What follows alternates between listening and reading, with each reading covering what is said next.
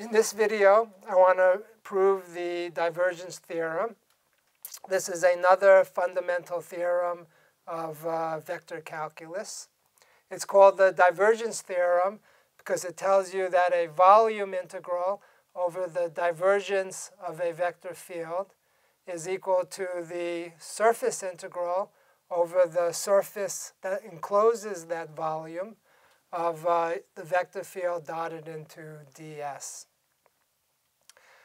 Okay, I should point out that this is a fundamental theorem because what it does is it's reducing a triple integral here, which is a volume integral, into a double integral, which is a surface integral. So just like the fundamental theorem of calculus reduces a single integral into just a valuation of the function itself. Okay, so let's, to prove the general result, we first prove a very specific result, and then I'll show you how, using that specific result, we can put them all together to get the general result. So let's prove this specific result. So I want to prove the divergence theorem for this box. For convenience, I put the one corner of the box at the origin. So it's just in the positive x, positive y, and positive z direction. X goes between 0 and a, y between 0 and b, and z between 0 and c. So let's write down what this is. So the integral over this box of del dot u dv is a triple integral over del dot u. So this is du1 dx plus du2 dy plus du3 dz. And then integrated over the volume, so we have a dx dy dz. X goes from 0 to a, y goes from 0 to b, and z goes from 0 to c. Okay?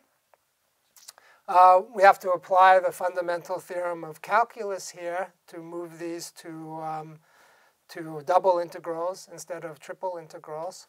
So the first term, the du1 dx term, we can integrate dx, right? And then we can change the order, and the du2 dy term, we can integrate dy. And then we can change the order for the third term and integrate dz. So I'm going to write this as three integrals. So we have the first term, I'm going to integrate dx first. So we have the integral from 0 to c, the integral from 0 to b of du1 dx. Also the integral from 0 to a of du1 dx times dx dy dz. So the x integral goes first, plus the triple integral, 0 to c. And then the second one, I want to do so the dz is the same, but I want to integrate du2 dy dy, and then integrate dx dz. So z goes from 0 to c, x goes from 0 to a, and y goes from 0 to b. So I changed the order of integration because I know how to integrate du2 dy dy using the fundamental theorem of calculus. And then the third one will be a triple integral. And then we have du3 dz. I want to integrate dz first, and then dx dy. So z goes from 0 to c, x goes from 0 to a, and y goes from 0 to b. Okay, so what have we got? So we can do the inner integral on all of these using the fundamental theorem of calculus. The integral of a derivative is just a function. We have to evaluate it at the limits.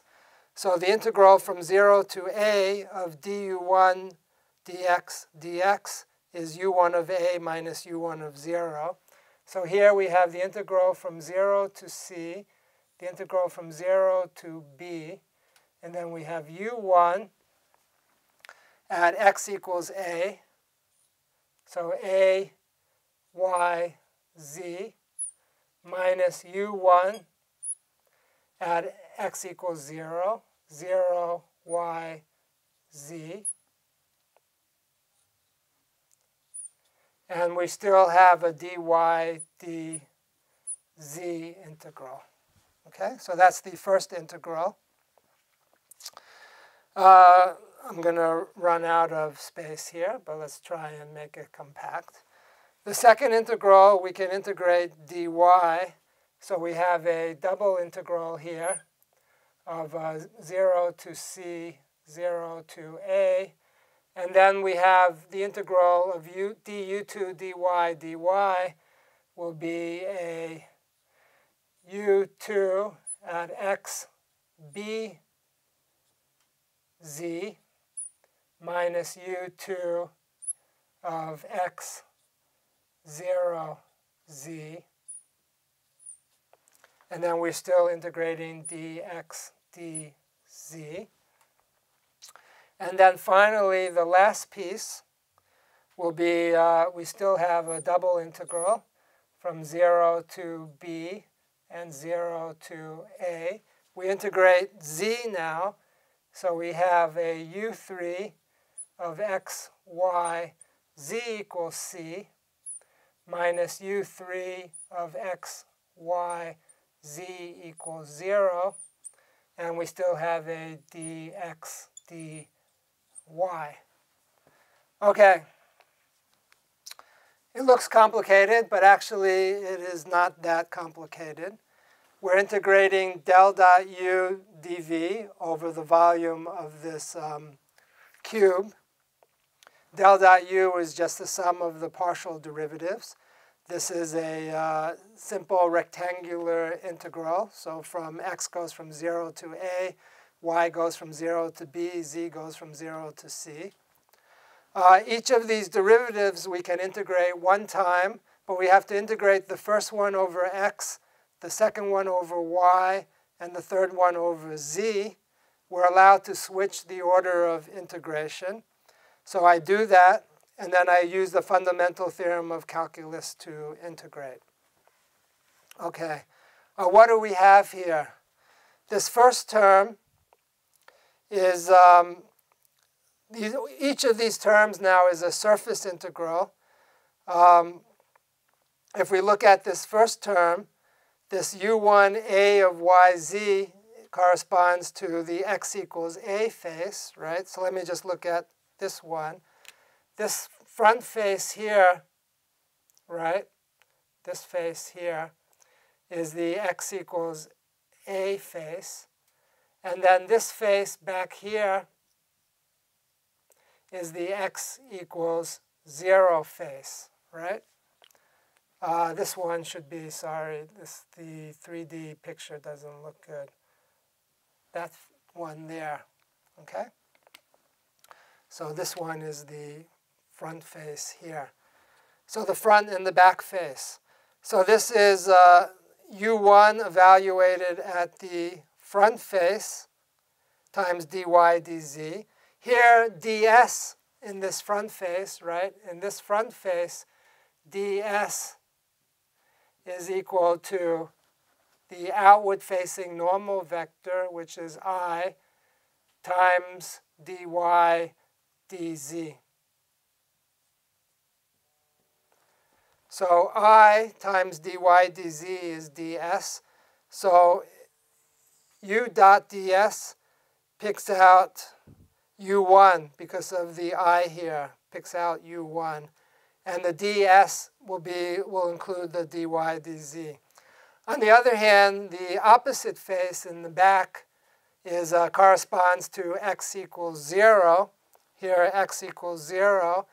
The ds for this back face is negative I dy dz because it's pointing in the negative x direction. So we get a minus sign u1 of 0 yz, and we're still integrating dy dz. So this first integral here is the integral over the surface u dot ds corresponding to the x equals a face and the x equals 0 face. The second integral here is the integral over the surface u dot ds corresponding to the y equals b face and the y equals 0 face. The unit vectors are in opposite direction. And this third integral here, corresponding to z equals c and z equals 0, corresponds to the top and bottom face. So the top face has the normal vector in the positive z direction. The bottom face has a normal vector in the negative z direction. So this whole thing then, if I bring it up here, is equal to the integral over this surface of u dot ds. Okay, I hope I convinced you that that's correct for this particular box. Okay, so how do you get from a box like this to the full divergence theorem, which is true for any volume that has a surface surrounding the volume?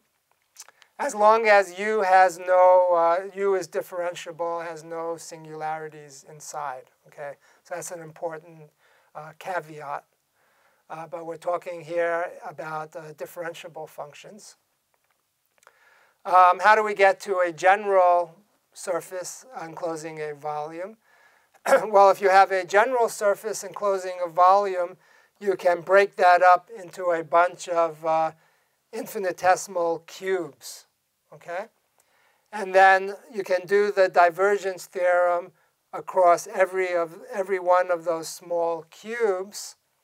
It doesn't matter that we place the cube at the origin. The cube can be anywhere. This generalizes. What happens is that the volume integrals all add, but the surface integrals for the surfaces inside of that volume, the surface integrals all cancel. You have a surface normal this way on one cube, and then the adjacent cube has a surface normal exactly in the opposite direction. So you get a plus contribution and a minus contribution from the same surface. So all those internal surfaces cancel. And all you have left is the external surface that has nothing to cancel with. So the volume integral of del dot u dv, all the volumes add, is equal to the surface integral of u dot ds. All the internal surfaces cancel, and you just have left the external surface that's surrounding the entire volume. Okay, so let me review. In this video, I tried to give a rigorous proof of the divergence theorem for a cube with the axes aligned. And then I'm trying to, by waving my hands, generalize that proof to an arbitrary surface enclosing a volume. Okay? There's no point in this course being rigorous about the generalization. So what we have is a fundamental theorem. The integral over the volume, del dot u dv, is equal to the integral over the surface u dot ds. This theorem is satisfied as long as u is differentiable inside the volume, or u is a nice function on the surface. I'm Jeff Chasnoff. Thanks for watching, and I'll see you in the next video.